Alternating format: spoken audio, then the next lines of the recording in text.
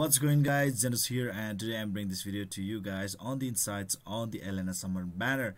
So should you be pulling on this banner or not? Okay, so it's pretty much a little bit conditional thing.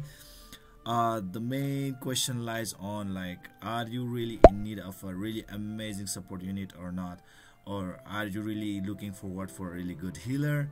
Then this summon banner is really not for you if you are actually looking for a healer. Because I mean, like, yes, she is a soul weaver, but thing is that, like, when it comes to healing department, she actually falls back. But when it comes to support, she is pretty amazing, especially when you are talking about the debuffs. Okay, so she is very amazing on that department.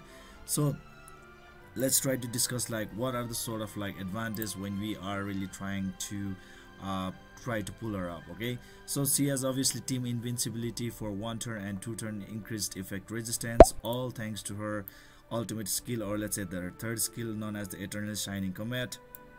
Okay, that actually allows you to have a very good standing on the PvP battles. Your PvP battles will be really amazing. All right, and the thing is that, like, her first skill is just too good. It provides a constant allied dispel debuff when attacking. Okay, it is just too good, guys. Okay, I mean, like, whenever she is using a basic skill, basically she is removing debuffs from the allies. And guess what, guys, if you actually consume 20 souls for this, like, first skill, she dispels all debuff from all allies. That is a very strong debuff. I'm like cleanser, guys, a debuff cleansing skill, guys. This is just too strong. Okay, pretty much unique to this character, and which I think it can actually be used as a very good counter against like debuffers, like, let's say, DZ, Baal and Cezanne, Moonlight Baal and Cezanne, Moonlight Araminta. This can actually be really great, guys.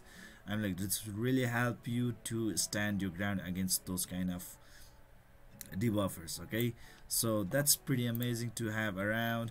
And the thing is that, like, she has AoE, a damage reduction. Okay, so she reduces the AoE damage received from the opponent by up to 15%. So that is pretty good, guys, really allowing the team to survive more.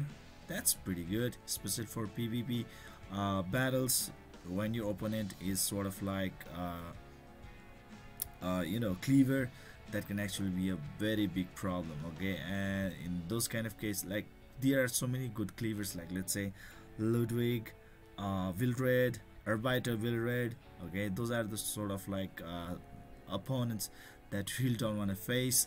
And things like, on that certain case of scenario, I mean, like, if you have this particular unit, you are gonna be on a advantageous side. Okay, that is really good. The thing is that, like, because of her, like, healing skill, like, mechanics, this is so bad, guys. The healing skill is just too bad. You cannot use your healing skill right away at the moment when you need it. Okay, I mean, like, you have to wait for turns, guys. You have to wait for turns. Okay, so that is actually the thing that is going on the healing. And sort of, like, it can actually be advantage as well, because it's sort of like a passive skill. So, like, if you are using it as an active skill, obviously there will be a certain sort of, like, cooldown, especially in most of the case scenario. You have to wait for about, like, 3 to at least 4 turns. Okay, but in this, like, every 2 turns you are receiving healing, so you can use it. I mean, like, you can view it in the advantageous side as well. It's really up to you, guys, but definitely it's not a very powerful healing, because, like, you really don't have a direct command over it. Okay, so there you go, guys. I mean, like, if you are actually looking forward for a very great support unit, she is really amazing, really amazing. She will really like, stand up to her to your expectation, guys. I'm like, she will really stand up to your expectations when it comes to support department. But up to the healing, I mean, like, if you are really looking forward for a really great healer, like, she is not really that good healer, guys. That is what we say. The next best thing about her is that this she's a ice element type hero. Okay, which is a current meta. I'm like, ice elements are the one that is actually ruling the PvP battles, and they're having, like, the best combination of units that are actually dealing a lot of damage, supports, healers, stuff like that, guys. So many things going on right out there. And the next thing that we are actually gonna say is that, like, is this artifact really that good?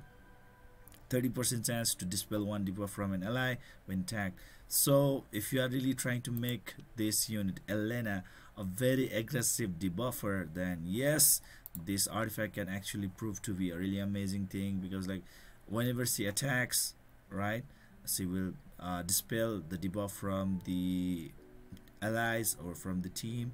And if she is being attacked again, if she is being attacked and also at the same time she's gonna do the same thing again, so like she actually starts to become a very aggressive debuffer. So under certain circumstances where you are really trying to make your team very healthy of debuffs, then this can actually be proved to be really amazing. But in general case of scenario, I think this is really not that outside sort of like artifact. Anyways guys, it's really up to you on how you really want to use it, or let's say how badly you need it. Okay, so it's really up to you guys, but in general case of scenario, I would probably rate this artifact about like, let's say 7/10 guys. Okay, so this is it for today guys. I hope you enjoyed this video. Please don't forget to hit that like and subscribe button. Keep on enjoying the contents of my channel, and see you guys in the next video.